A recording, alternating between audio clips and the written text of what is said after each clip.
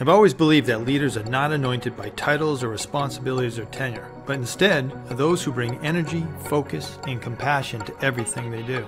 So I've decided to put a spotlight on those who are using their unique leadership style to inspire change and drive meaningful action. Join me for a series of powerful conversations that will leave us all thinking about what it means to truly lead. Our next guest is a current head football coach and former linebacker known for his leadership both on and off the field. Jerod Mayo began his career in 2008. He quickly made a name for himself as one of the best in the league, a complete powerhouse who led the team in total tackles season after season. In his 8 years with the franchise, Jerod racked up countless accolades as Defensive Rookie of the Year and a two-time Pro Bowler. But it's his natural ability to motivate and inspire his teammates that set him apart and led to an impressive 7-season run as team captain. Those same qualities as a leader led him to join the Patriots coaching staff in 2019, and he now serves as the 15th head coach in their history and their very first black head coach. Join me as I sit down with Jerod to learn about his journey toward leading one of the greatest dynasties of all time. Coach Mayo, great to meet you. Thank you for being here, and it's my pleasure having you on the show today. So I noticed, and I think all the listeners out there are going to really appreciate this, but every stage of your career you've exhibited leadership. So all the advice you're going to give, anything you can offer is going to be great for our audience. So thank you again. I appreciate you having me. For a lot of us, including myself, who have come in throughout our career, we've taken over new positions. We take over, we're asked to take over a new business, a new organization. It comes with a new team, and they have done things a certain way in the past. And you're in that position now. What's your mindset walking in when you come into an organization and you try to move them along and follow your vision and get followership? It's a little different for me because I was pretty much raised here. I was drafted here in 2008, and then I left for 3 years when I retired, and I came back into this coaching role. I would say the difficult part. It's easy to sit here and say like the culture is broken. I would say sometimes when people talk about culture, it's almost like a retrospective way of validating success or failure. Right. This team wins a lot, they must have a great culture, which is not always necessarily true. Or, this team loses a lot, they must have a terrible culture, which is not necessarily true. We always talk about a shared vision. It's one thing for me to get up there and say, we want to be a tough, smart, dependable football team, but I want the players, the guys who cross the white lines, to also have some input in the vision. And I think that's important because now they have stock in the team. Right. And when things get hard, they remember the things that we talked about on day one. And so going back to your original question, how you change culture, I think the first thing is getting the right people there. Right. And so, we brought in 17 new coaches, and just through that, the culture has started to shift. When you talk about shifting culture as well, I'm just telling you, it's like trying to turn the Titanic. Yeah. Because you have people here, this is how we used to do it. Yeah. And those people, either they get on board or not. And I think as a leader, you have to really set the North Star. And then also going back to the vision piece of it, most people can't see the vision. That's why it's a vision, right? It's like right here in your head. Right. And being able to clearly articulate your vision and get buy-in from the coaches, and then the coaches get buy-in from the players, then you're on the right track. So that's how I kind of look at culture and establishing the vision for our team. Yeah, and you mentioned there that you grew up here and you were a player here and you had tremendous success here and were captain for the team. So when you were a player, what are 2 of the 3 things you learned from that experience that made you a better coach and made you a great coach later on? As a player, coach used to always talk about players win games and coaches lose games. And I truly believe that. And, you try to empower the players as much as possible. So the tool belt that we talked about when I was a player, I still use now for the coaches and also the players. I tell them, like, here's a canvas. I don't care what picture you paint on the canvas, just stay on the canvas. Right. And that's just a couple of things that I've learned from being a player, where Matt, Patricia, and Bill would give me the freedom out there on the field. I'm trying to do the same thing with our coaches. Yeah. Give them the freedom. They are experts in their space, and I always tell them, it's your expertise. If you're the receivers coach, you should know that group inside and out, even better than myself. And so when I think about leadership, I know you didn't ask about this, but when I think about leadership, it's more bottom-up leadership. It's more servant leadership. Yeah. And even this morning with the coaches, we had a 20-minute discussion on, like, I'm here to support you guys.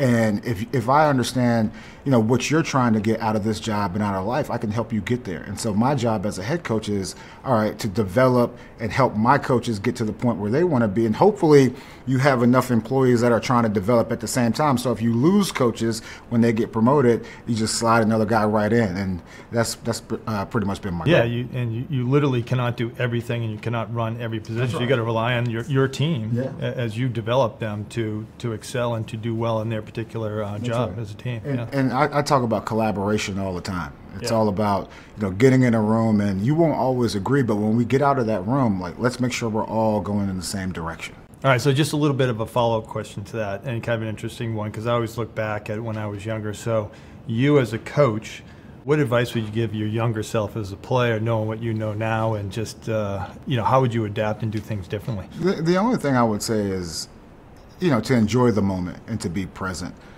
Sometimes when you're a player, you're just all over the place. Yeah. You're looking in the past, you're looking in the future, and you don't really enjoy the journey. You enjoy the championships and you enjoy the winning, but you don't really appreciate the process. So that's what I would tell my young. Yeah, good advice.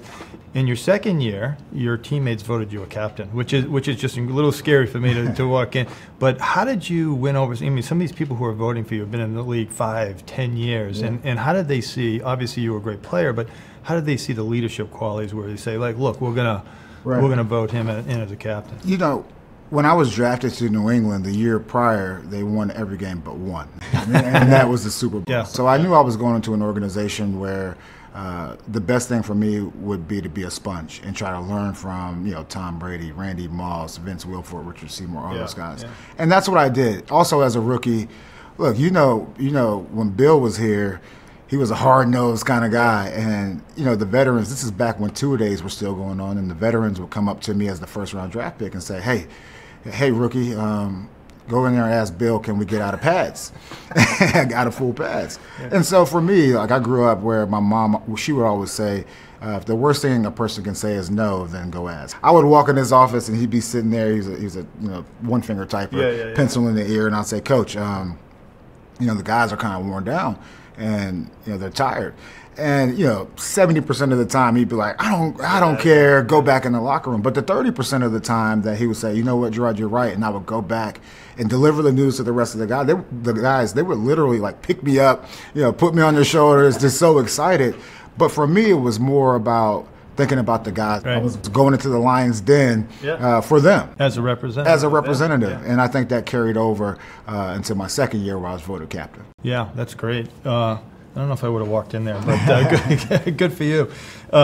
You've talked I've seen other interviews where you've talked what it means to serve as the first black head coach in Patriots history. In fact, you're one of the most diverse classes of coaches here in the league, and we have to keep progressing at that. I know that for sure.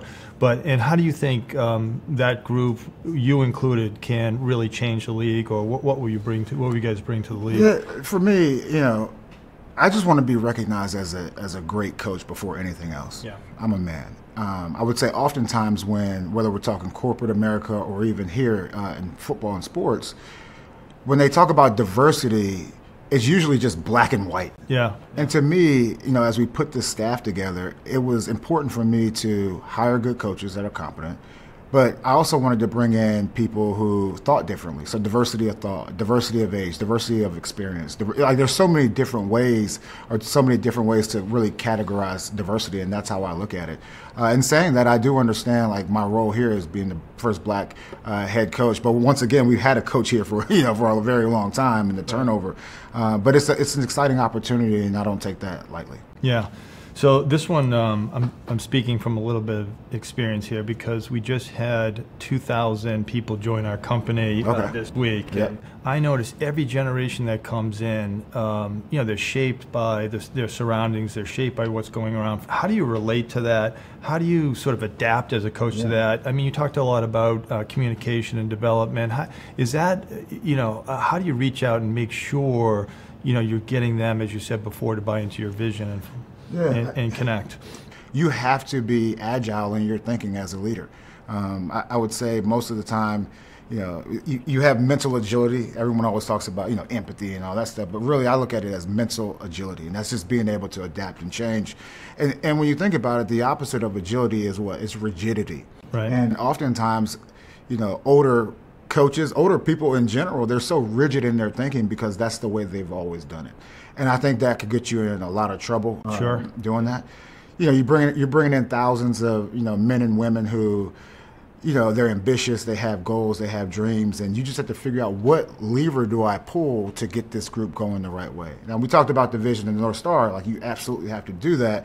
But as you work your way down or work your way up, bottom-up leadership, you just have to make sure that you empower that next level and then really show that you care about those people as individuals. Now, going back to the motivators, everyone, you have intrinsic motivators and you have extrinsic motivators. All you wanted to do back then was for Bill to say, good job. Yeah. Right? That was the intrinsic motivator for me. Once a month, maybe. Yeah, exactly. Yeah. And he was so, we call him attaboys. He wouldn't pat you on the back unless you went above and beyond. Yeah. He wouldn't pat you on your back for doing your job. I mean, you're just doing your job. But if you went above and beyond, he'd be like, hey, that's a good play, Mayo. And, it would bring a feeling of just motivated. Just going. Let's go. And then other people, they're motivated, extrinsically, and so that's money, that's the stock option, like all those things. Right. And so I think it's important, especially with your, let's call them emerging leaders. Some people say second tier, but let's call them emerging leaders. It's important that they understand that as they start to onboard this younger generation. Yeah, and let's follow up on that because there's no two people that are the same, right? They're all different backgrounds, come from different places. You have to reach somebody in a different way, and how do you manage that type of conflict? I think Jimmy Johnson said this. He said, you can't treat everyone the same, but you want to treat everyone fair. Right. If Tom Brady is 20 minutes late to a meeting, you're not going to say, Tom, get out of here. Like, you're done. Right? And at the same time, if you have a rookie that's late to a meeting, you may try to send a message to him early on. Right. And I just think, if we operate in a fair sense, then everything will kind of work itself out. Yeah.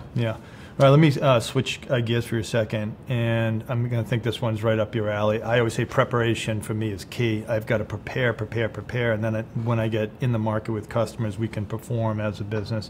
And I think in your profession, more than ever, people don't see the preparation that goes into it every single week. And you've mentioned before, you've got that detailed kind of mindset. You just give a little sense, how much do you prepare for a week, and then how do you do it, and how do you look at that? Yeah, it's interesting you bring that up, because my thought process around that has kind of changed a little bit.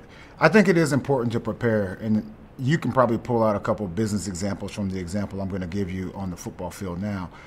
So every team, every offense, for the most part, they script their first 15 plays. And so when I say that, they have their first 15 plays, how they're going to call it. Beginning of the game and beginning of the second half. Right. And so you can watch all the film you want to on the last, let's say, 4 games or how they played you before and try to predict.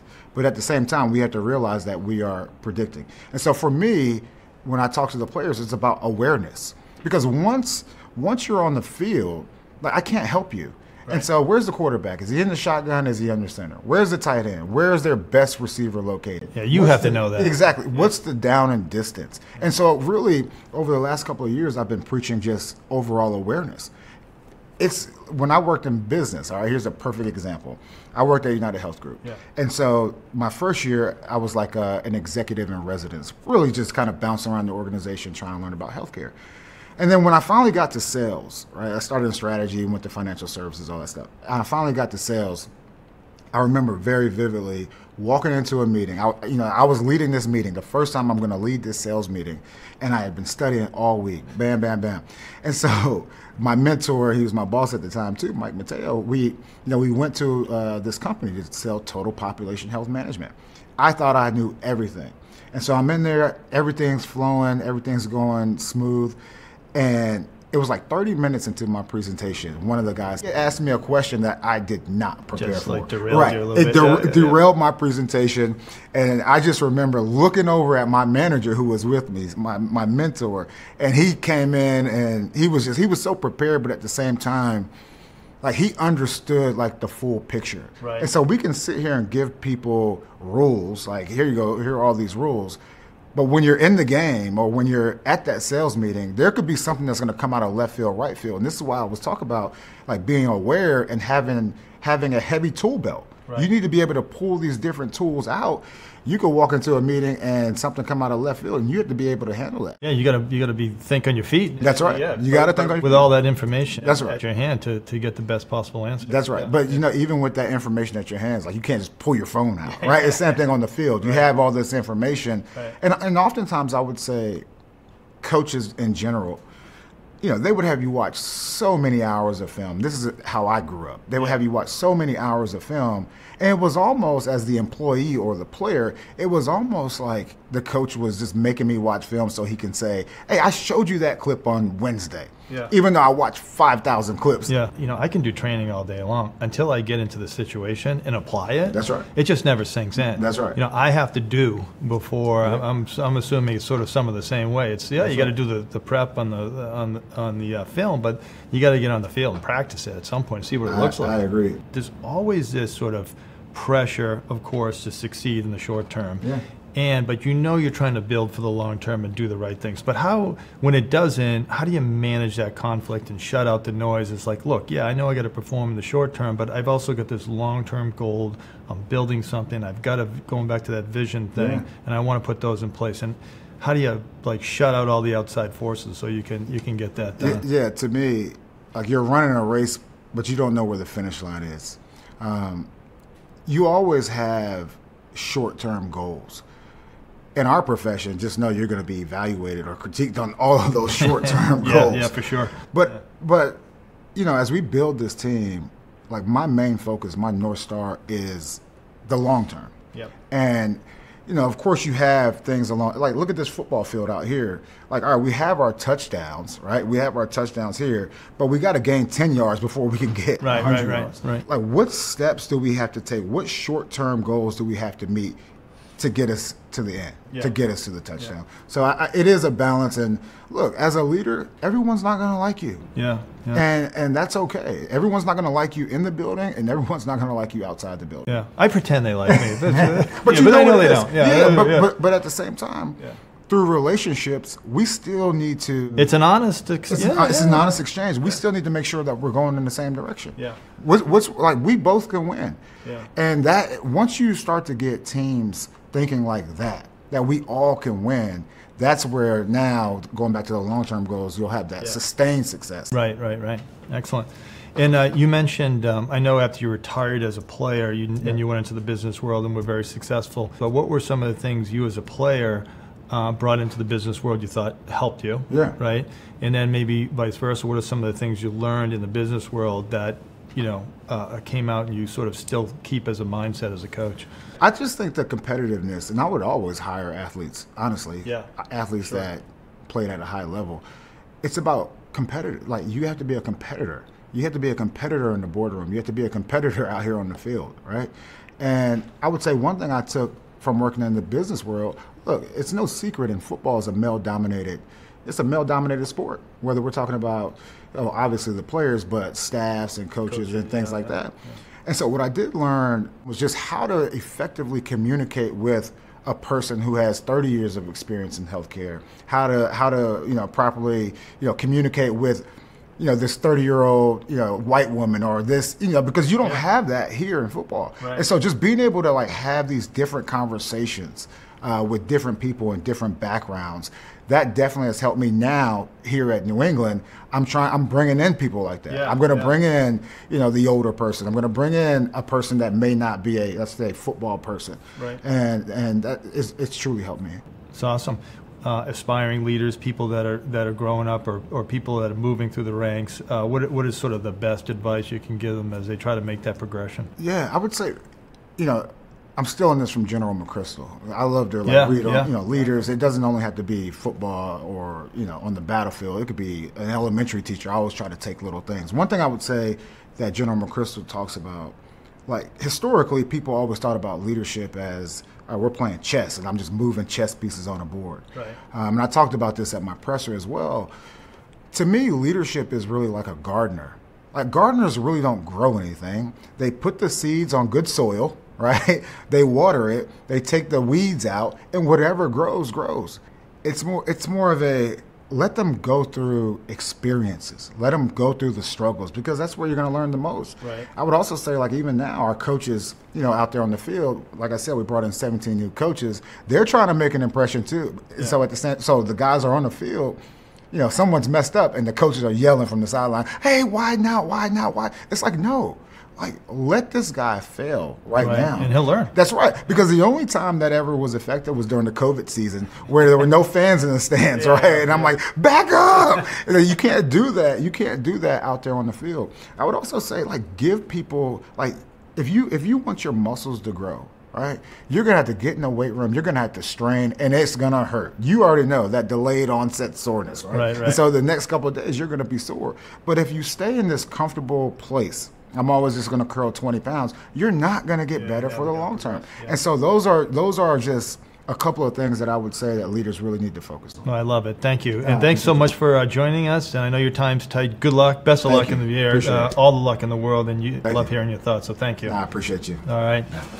Thank you to Jerod for taking us through his career journey and for giving us insight into what it's like to be part of and lead one of the greatest franchises in history.